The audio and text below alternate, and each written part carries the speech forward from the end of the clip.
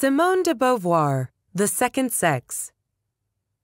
One is not born, but rather becomes a woman, writes Simone de Beauvoir in this seminal work of modern feminism. The idea that womanhood is a product of cultural forces as opposed to an innate quality might seem obvious to many today. But when The Second Sex was published in 1949, this was a highly controversial and contested claim. Although the situation for women has improved in many parts of the world over the last 60 years, de Beauvoir's ideas remain as relevant as ever. In these blinks, she traces the history of the role of women in human society, from prehistory to her own times, and explains how the concept of woman evolved, dooming women to passive lives lived in the shadow of men.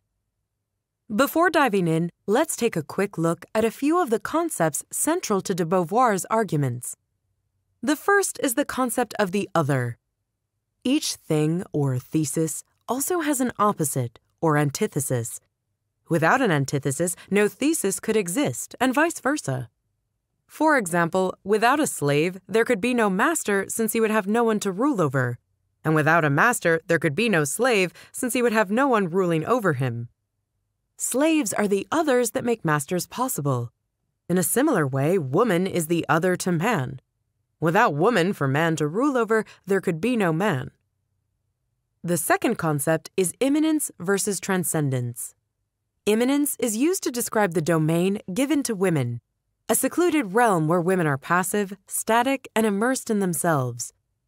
Transcendence is the opposing realm of men, active, creative, productive, powerful, extending outward into the external universe. Okay, now that we've looked at these two central concepts, let's get down to it. Blink number 1. Across species, females differ from males, but this needn't entail a difference in status. When you look at most animal species, you'll notice that there are differences between males and females. This is certainly true of humans, and many argue that the existence of such differences proves that males and females should have a different status in society. However, this argument doesn't hold up.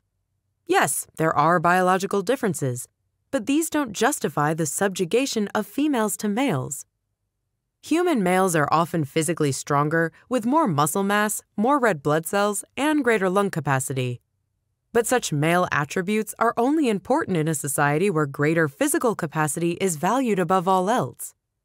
Some cultures forbid violence, thereby undermining any attempts for males to dominate females with their muscular supremacy. Indeed, it's only when males are free to impose their physical strength that they can make others believe the arbitrary claim that males and their muscles should rule the roost. In addition to biological arguments, psychoanalytical explanations for the inequality of males and females have also been put forward. These are also rather weak. Freud places the beginning of the development of the difference between males and females at the genital phase, when the pubescent child starts to associate pleasure with another person, typically someone of the opposite sex. For the male, the penis is still the organ of pleasure, whereas the female shifts focus from clitoral to vaginal pleasure, making the penis and penetration the object of her desire. Furthermore, Freud believed that women suffered from penis envy, the sense of once having had a penis, which leaves females feeling bereft and mutilated, inferior to men. But Freud's theory has a fundamental flaw. It's based on a male model. The concept of penis envy can only exist if male genitalia are considered the norm, and female genitalia are seen as lacking something, as being the other. So if it's not biology or psychology that provides the basis for the difference in status between females and males, what is it? Blink number 2. Humankind transitioned from a matriarchal to a patriarchal society that emphasizes women's role as the other. Most of today's societies are patriarchal, that is, men occupy the majority of the positions of power. And it's often assumed that it was always so. But that's not the case. In fact, women once wielded more power than men. Many prehistoric societies were matriarchal. Largely based on farming, these societies shared their property and regarded children as an invaluable asset, the means of perpetuating society. As women were the ones capable of bearing children, they were granted an almost sacred status. Indeed, children would usually take the mother's clan name, in contrast with today's custom of taking the father's family name. The great importance placed on women's fertility was further symbolized by the female gods worshipped by many early societies, like the goddess Ishtar in Babylon and Gaia, the Greek earth goddess. During this period, man lived in fear and reverence of the mystical and mysterious woman. This helped man develop the idea of woman as the other. And when patriarchy took over, this otherness was exacerbated. The development of slavery further shifted woman into the role of the other. Since her labor was no longer needed, woman was pushed out of the workforce. And as man started to dominate the world of work, he also started to dominate the world of ideas. Eventually, childbearing woman ceased to be seen as a mystical creator and was reduced to the passive recipient of the creative seed of man. This idea was epitomized by the Greek philosopher Aristotle, who believed that the prime mover, the being that set the creation of the world in motion, was the male principle of movement. This male principle then acted on the female principle of passive matter, that only receives and does not create. Patriarchy couldn't eliminate the female goddesses altogether, but it did relegate them to passive deities of immanence. For example, Gaia became the passive immanence, where male gods like Zeus act out their transcendent will. As man conquered the world, woman lost her power and fell into immanence, static, interior, passive, and immersed in herself. In the meantime, man began to ascend into transcendence, conquering the world as he went. Blink number 3. Throughout history, patriarchy has been strengthened by structures like inheritance and marriage. As males came to be seen as the active force in creating life, the rules of society also changed to consolidate the power of the patriarchy. One major shift was the development of private property and familial inheritance. This contrasts with early societies, which typically held all property communally.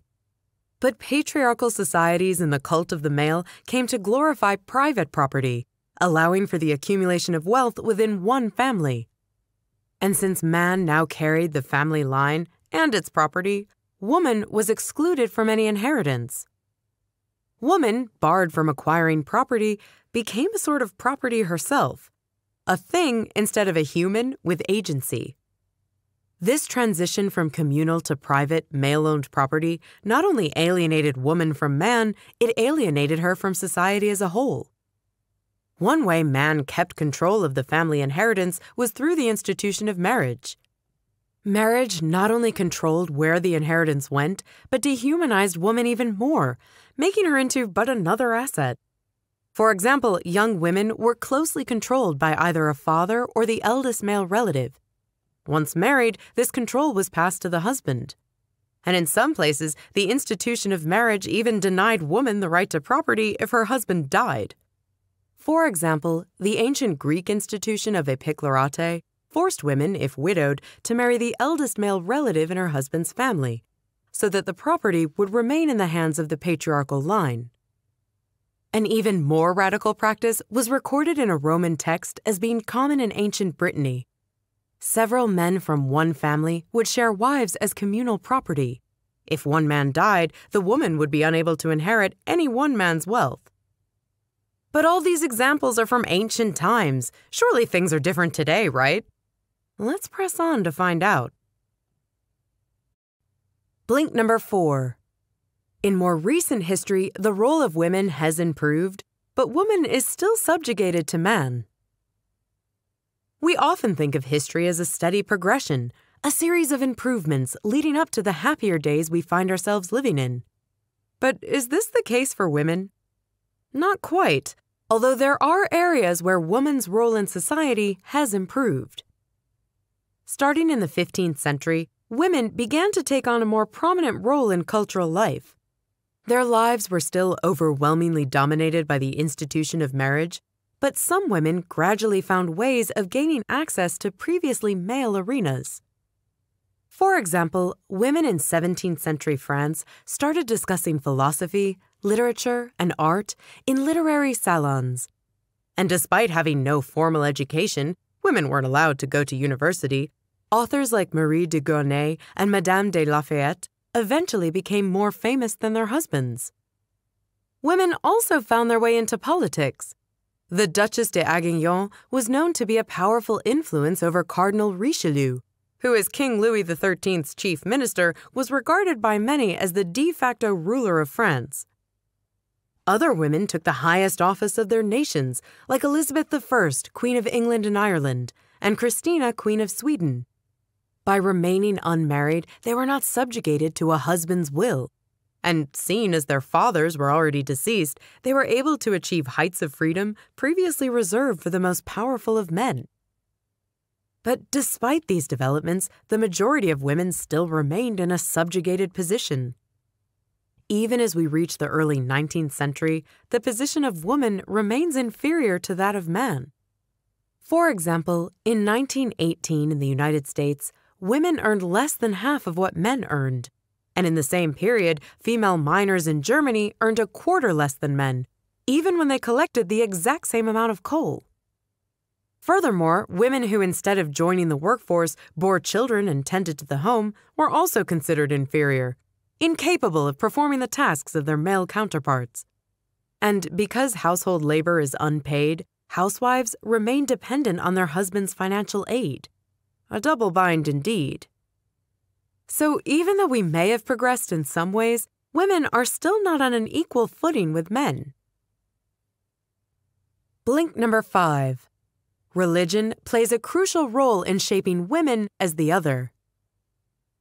As long as religion's been around, it has influenced the way humans think and act. It's also had a huge impact on the way we view women. Indeed, many religions situate woman beneath man right from the beginning. Just look at Judaism and Christianity's origin story, Adam and Eve.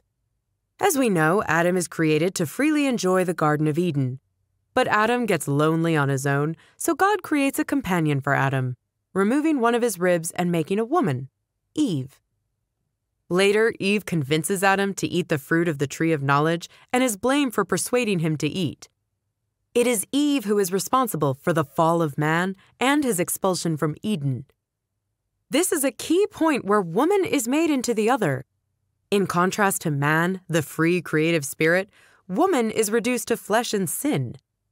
In Christianity, this sinful flesh is what reproduces original sin, making every newborn guilty even before birth.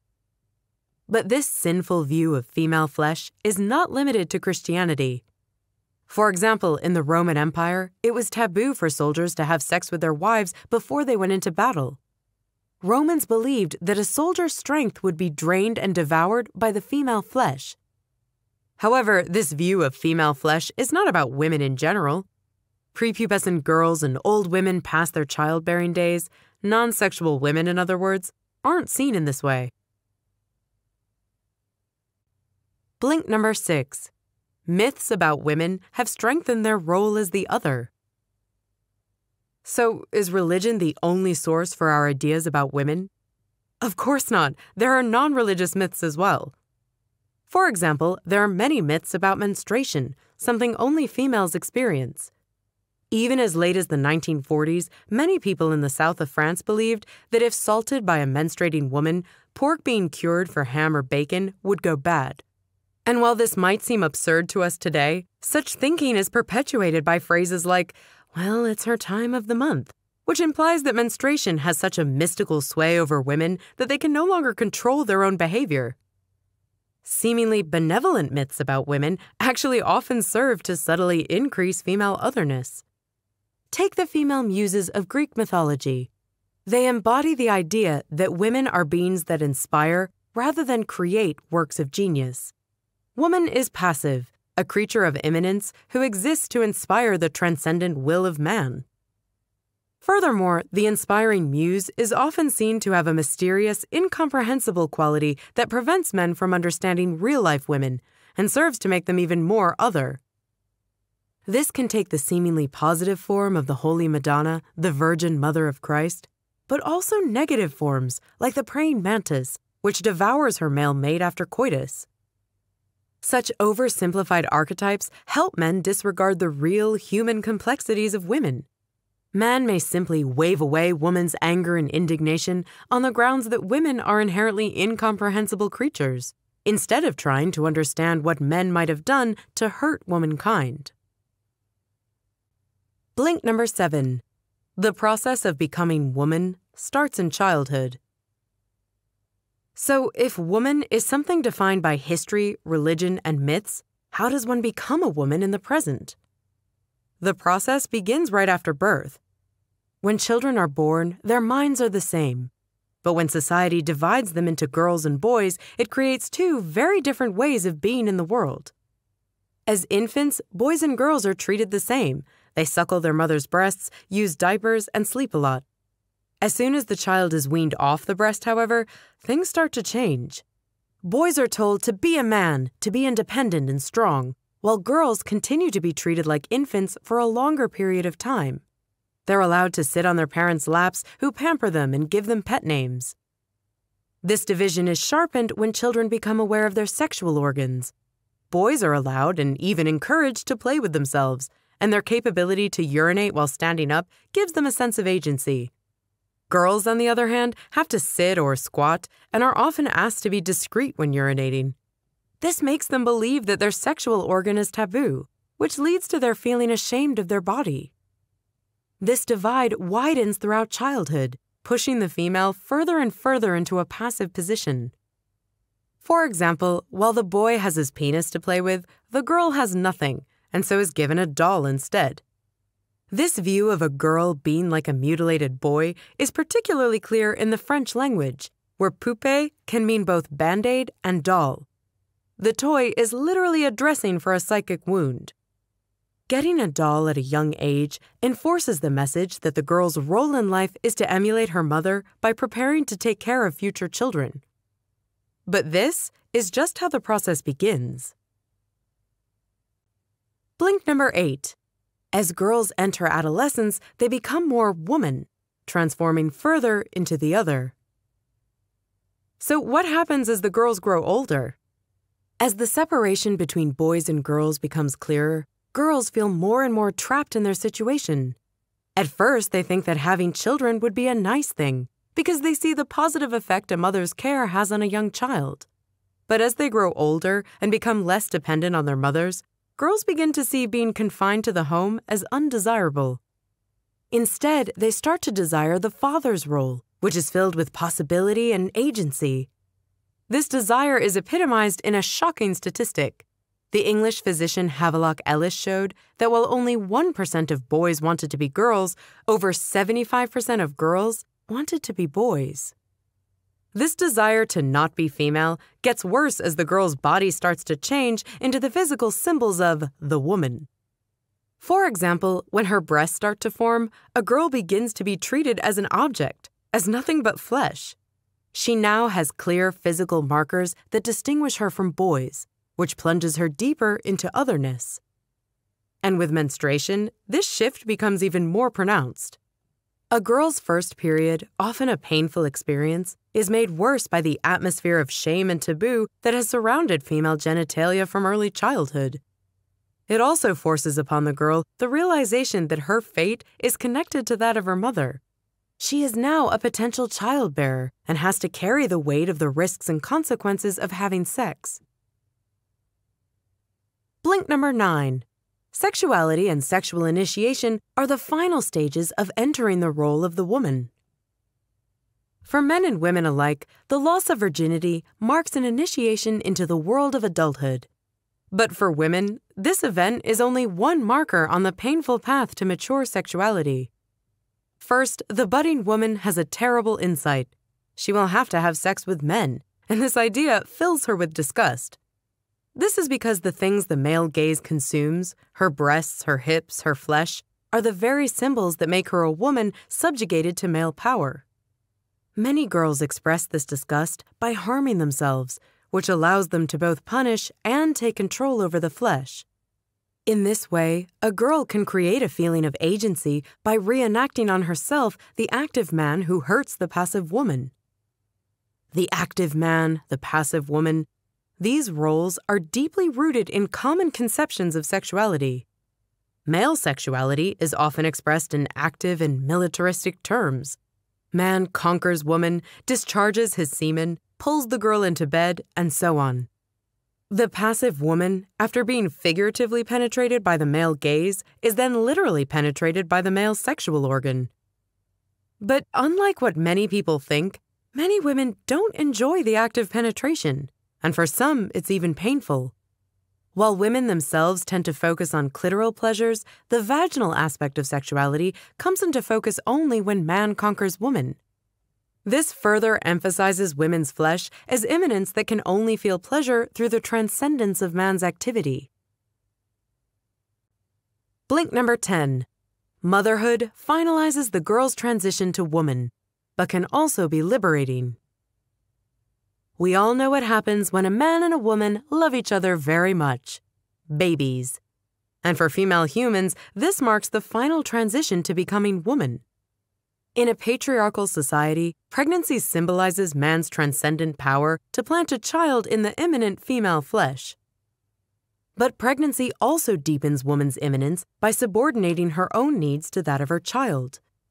Even before the child is born, the needs of the fetus take over, and any initial feelings of transcendence and creation that the woman might have felt are quickly replaced by cravings, nausea, and sore breasts. The psychologist Wilhelm Stekel has gone so far as to describe morning sickness as a manifestation of woman's unconscious will to expel the fetus like a badly digested meal.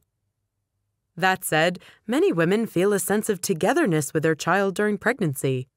When the child is born, however, this can lead to a heightened sense of isolation. The new mother quickly realizes that the child does not belong to her like it used to. Instead, she belongs to it. She has to submit to its needs, to spend all her time nurturing and feeding it. However, becoming a mother can also release women from the weight of being an erotic object for men. This is clearly exemplified by how the symbolic value of the breast changes. While it used to be an erotic symbol, the breast now becomes a representation of care, food, and comfort. Seeing that the breast is no longer an object of male desire, women don't have to feel ashamed of their bodies when breastfeeding a child in public. Blink number 11.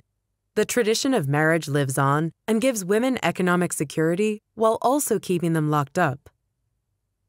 We've seen how marriage has played a crucial role in the history of women's subjugation, but how have women been affected by marriage in more recent times?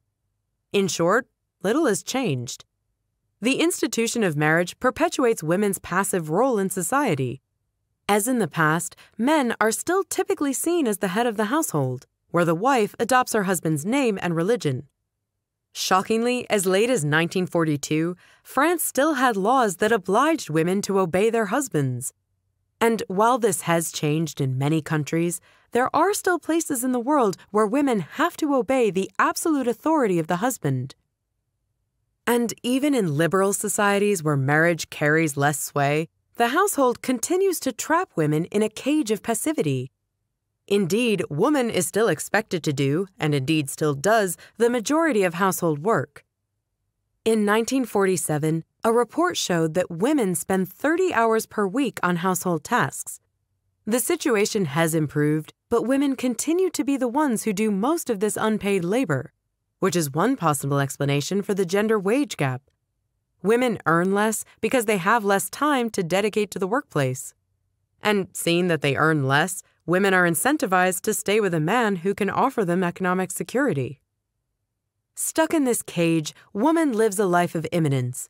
She doesn't have time to produce anything for herself and instead has to take care of her husband and children. She is isolated from society at large as well as from work and the outside world.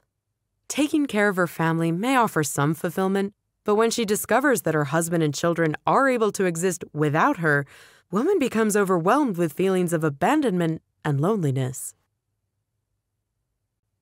Blink number 12. Women's dress is a form of subjugation that continues until woman is freed by old age. Subjugation isn't always about money. It manifests itself in other ways too. For example, woman is pressured to dress in a way that pleases the male gaze, even when such dress is uncomfortable.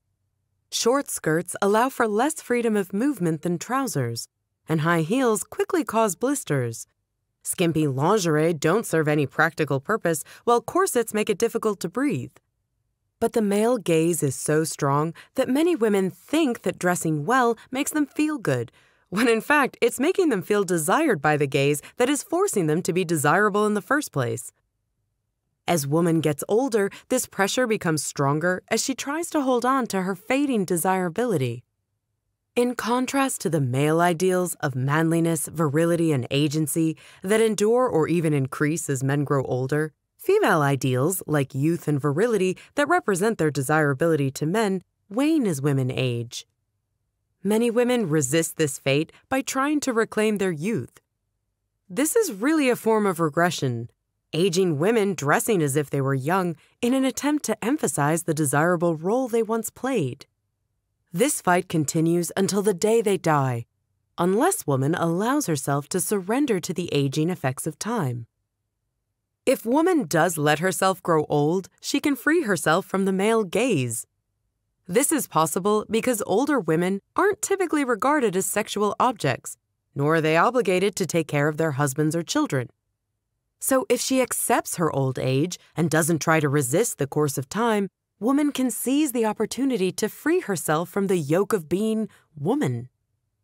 Unfortunately, this comes so late in life that most women don't have time to enjoy the freedom.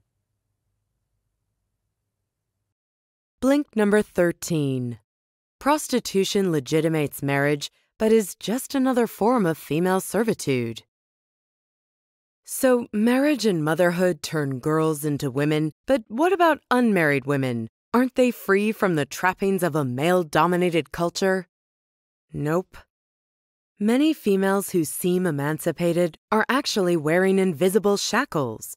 Take women who sell themselves through prostitution. Many people think that prostitutes embody a sort of sexual freedom, but prostitution is actually another form of servitude based on female sexual exploitation. In fact, prostitution is a way of dividing women so they are easier to conquer. Women who have to use their bodies as exploitable capital are vilified and called loose, which makes a monogamous marriage seem more desirable. And while some think sex workers choose their profession, the truth is that it's often a form of desperation and oppression. It's what happens to destitute people who are prepared to do anything to survive. French doctor Parent Duchâtelet wrote about this in Prostitution in the City of Paris in 1836. Of all the causes of prostitution, none is more active than the lack of work and the misery that is the inevitable consequence of inadequate salaries. Despite his study being almost 200 years old, poverty is still a major driving force behind prostitution to this day. In the author's day, many women who became prostitutes were servants for the aristocracy and middle class.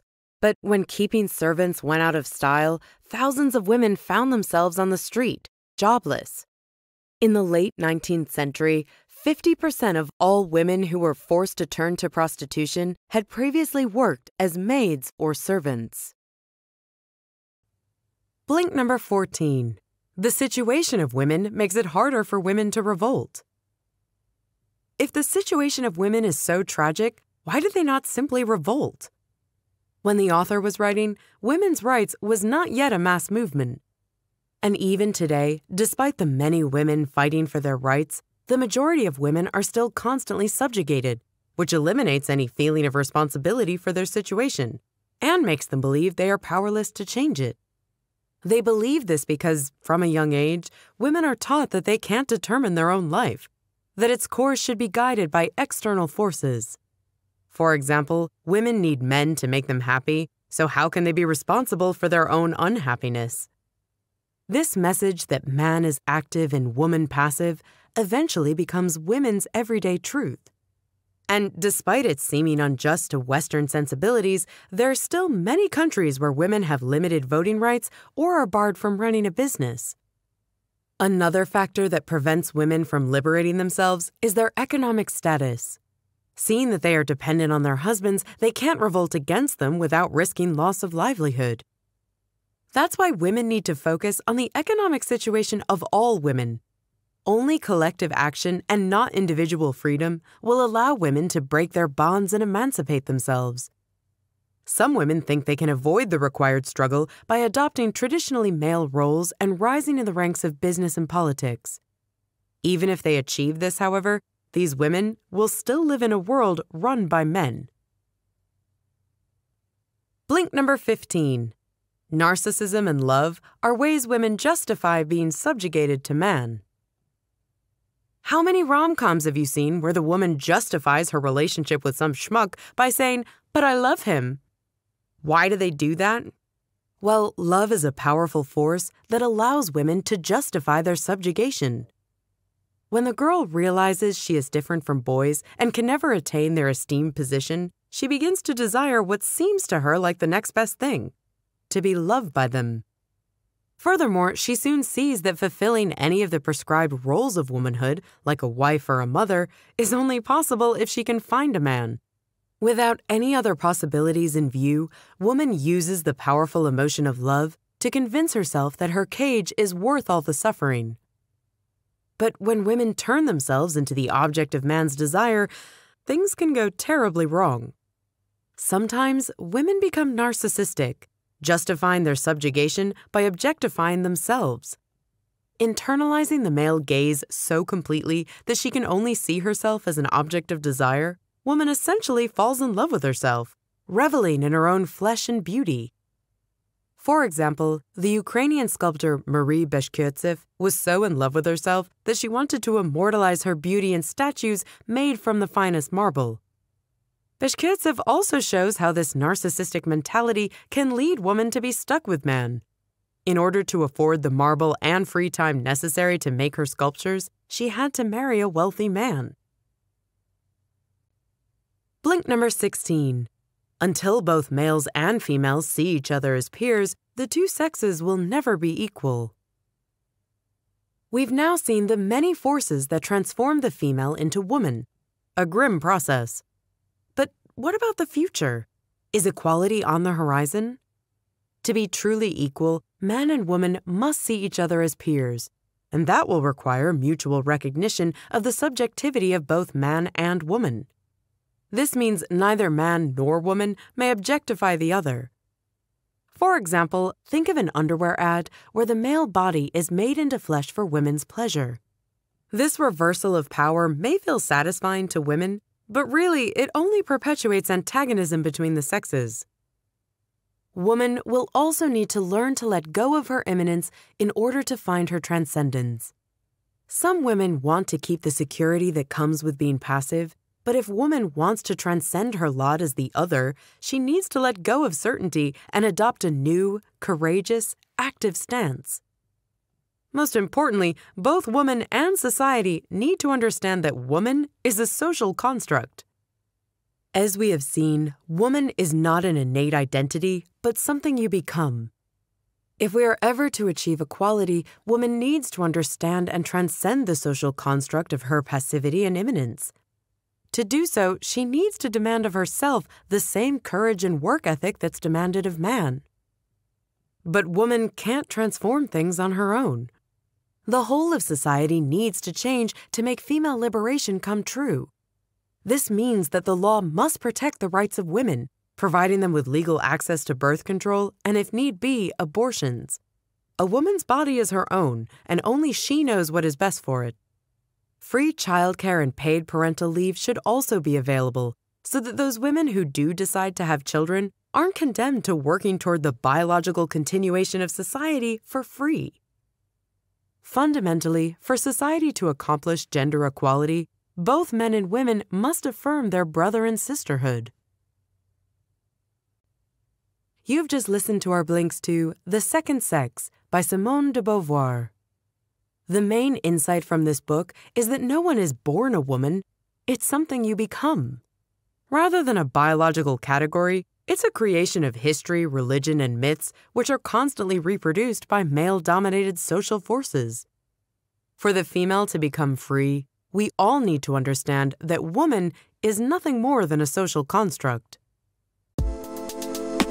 Well, before you leave, don't forget to subscribe to Books in Blinks and leave your thoughts in the comment section below.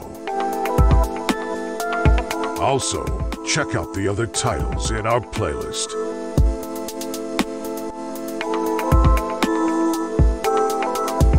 I'm Pedro from Books in Blinks, and I hope to see you here again.